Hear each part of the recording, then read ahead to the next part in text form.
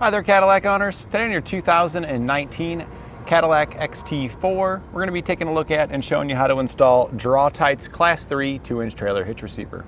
The majority of the hitch is going to be hidden behind the fascia here, but the receiver here will be visible when you have the panel removed. This perimeter that you see here is where a panel for your fascia here is removable. It's designed right from the factory to be removable. It's got a couple of twist pins here on the bottom that you can pop off so you can access your hitch. And we'll show you that here in a minute, what it looks like when it's completely hidden. But we figured we'd give you an opportunity here to see what your hitch will look like and how accessible it is to use. Now, it is a Class 3 2-inch by 2-inch receiver, so it's going to be great for all of your towing needs. You'll secure your accessories to your hitch using a 5/8 inch hitch pin and clip. We've got plenty available here at eTrailer, but one does not come included with the hitch, and I'd recommend getting locking ones so you can protect your investments. On bottom, we have hoop-style safety chain loops with a very large opening that should accommodate just about every shape, size, and style of safety chain. Our small chain has no problem, and the big boy here also goes on and off with ease. And to the left of our receiver, Draw-Tite has included a welded-on bracket for mounting your electrical connector, which is real nice because everything can stay hidden and secure here behind that panel, including your wiring, and you can get 4 or 7 pull options here at eTrailer depending on your needs. This hitch features a 675-pound tongue weight, which is the force going down on top of our receiver, and that should be enough for a 4-bike platform rack fully loaded up with 4 bikes, and enough for the largest cargo carrier available here at eTrailer, fully loaded up to the max. Now, you do want to keep in mind that tongue weight is going to include anything inserted into the receiver. So for example, a cargo carrier, the weight of that carrier, plus anything that you put on that carrier. It also offers a 4,500 pound gross towing capacity, which is how much that you can pull behind it. And with 4,500 pounds, you can pull quite a few things with this. Small pop-up camper should be no problem. A lot of John boats and some with slightly larger boats should be also available for towing with this. Jet skis, so you do have a lot of opportunities with it. Now, as always, I recommend though that you verify in your vehicle's owner's manual and ensure you don't exceed any of its towing capacities. And now I've got some measurements for you to help you when deciding on accessories. From the center of our hitch pin hole to the edge of our rear bumper, we're right at about 5.5 inches. And this is important when determining if your accessories can be inserted into the receiver without contacting the bumper, and if they can be placed in the upright storage position without contacting the bumper. And from the ground to the top inside edge of our receiver tube, we're right at about 17.5 inches. And this is important when determining if you need to drop, a rise, or a raise shank on your accessories. Now that we've covered some of the features of our hitch, why don't you follow along with me in the shop and we'll show you how to get it installed. This is a little bit more involved than a typical hitch that goes underneath. We will have to remove the fascia on this one, so this is something I would probably recommend for a weekend. It is something you could do after work, but I would expect you're probably going to take 2 to 3 hours to install this, so why not give yourself a Saturday afternoon to get it done with, maybe with a buddy as well, because it's good to have an extra set of hands when pulling the back here off. So let's get in there and get it done.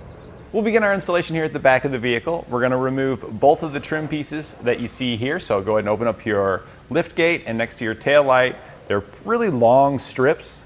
We'll start here at the bottom. You should be able to get your fingers underneath, and we want to kind of pull up and outward at the same time to pop the clips loose. There we go. And we're just going to work our way up, popping it out as we go. You might have to peel it out a little bit underneath the light here because the lip kind of hangs on there sometimes. And we'll just set that aside. We're going to remove the other side the same way.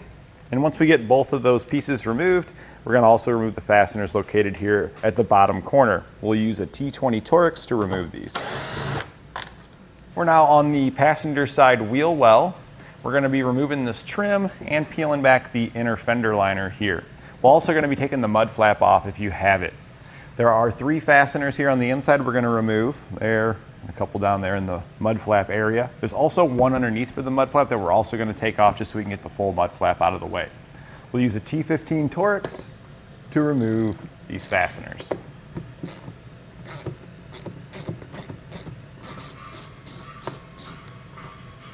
And then our one on bottom is located here, just on the inner edge. We're going to zip this out with a T15 as well. And once we do, our mud flap will come down and we'll just set that off to the side. Next, we need to pop the trim piece out here so we can get to the fastener that's located behind it. We're going to use a plastic trim panel tool to pop it out of there. So we're going to get behind it here a little bit and just kind of work our way outward. As I'm prying outward here, I'm taking a peek on the inside because you can see where the clips are, and you want to keep your tool as close to the clip as you can so that way it pries out of there. And you may even want to switch over to a prong side like that so you can get on each side of the clip. There we go.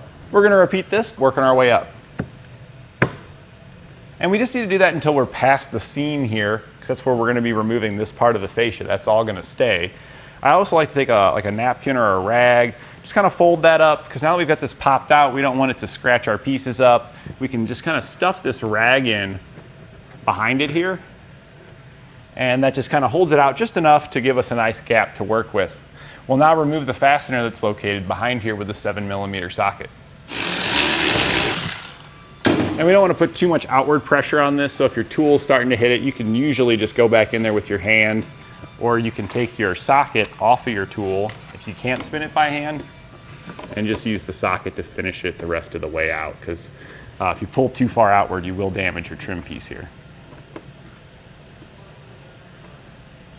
Once we get the fastener removed from this side, we're going to repeat the same procedures over on the other side to get this popped off and get our liner peeled back as well.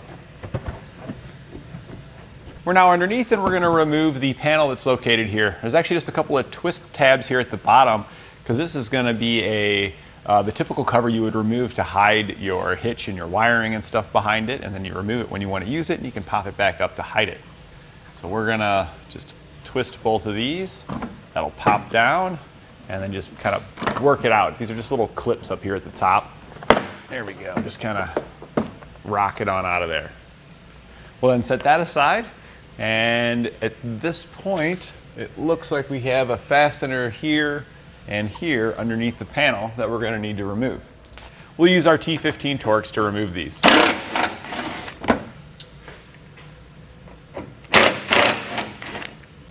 So we're at the point now that we can start to remove our fascia. We're going to start here on the side by peeling it back up to the tail light here. I do recommend having an extra set of hands so you have somebody on the other side doing the same thing, so you can hold this, because this is a fairly difficult fascia to remove compared to some. Get this popped out up to the tail light, and once we get up to this point, this is where we're going to stop, and we're actually going to grab ourselves an extra set of hands at this point to help us pull this thing away from here. We're just going to continue working our way around our light.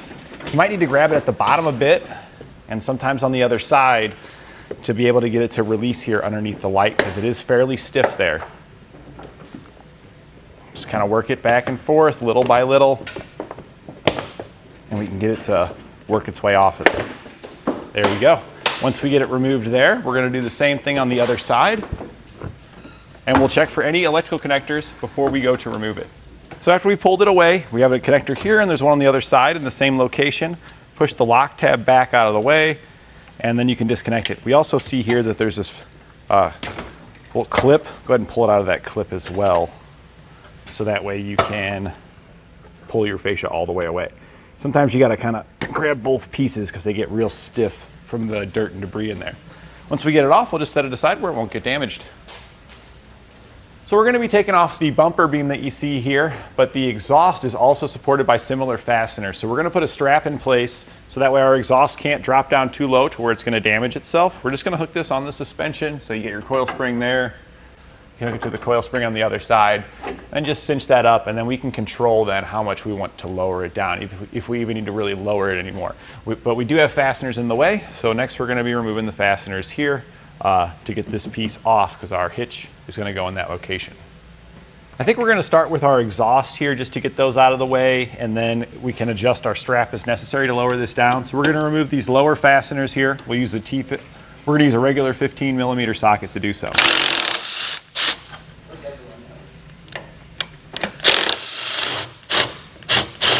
Now, once you take out both of those fasteners, there is a small hook right here at the bottom, these little blue hooks here that are holding the exhaust up there. So that's fine, just let it rest on that point. We'll head over to the other side, remove them, and then we can control kind of resting it down a little further.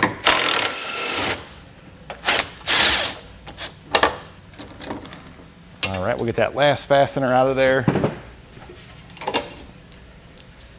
And now I'm going to loosen my strap just a little bit just to give us enough slack there to lower it down some. And then on each side, we're just going to lift up slightly, pull towards the rear just a little bit to make it clear those hooks. And then we can actually push it back in underneath those hooks, and that'll actually keep it with a little bit of downward pressure underneath of where we're going to be working.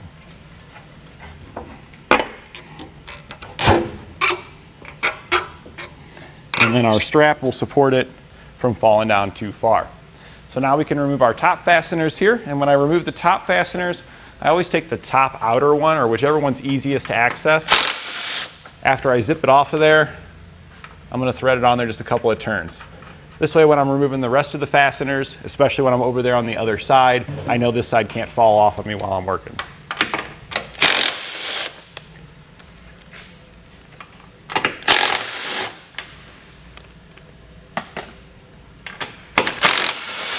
When you take out your last fastener, make sure you're supporting it.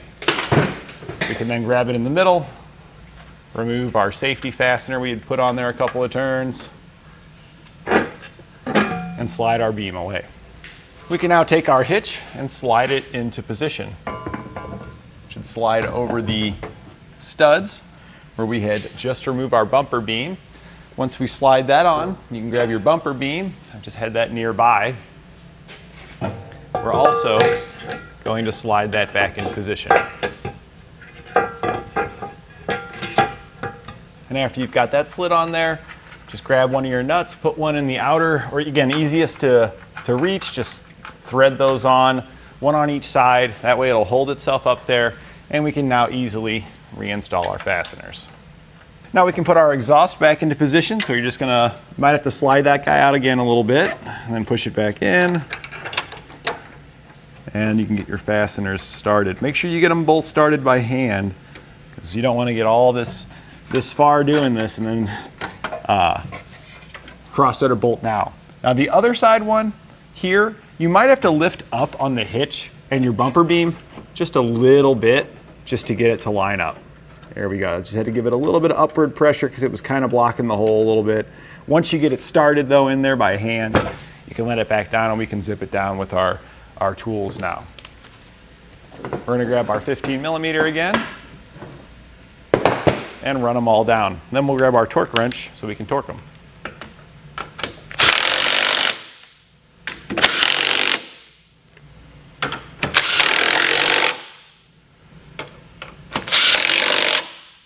And we're just going to torque these to the specifications outlined in our instructions.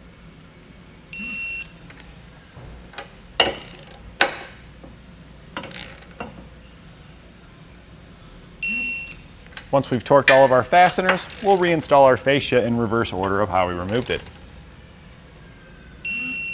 So now we've got all of our hardware torqued down, we're just going to reinstall our fascia in reverse order of how we removed it.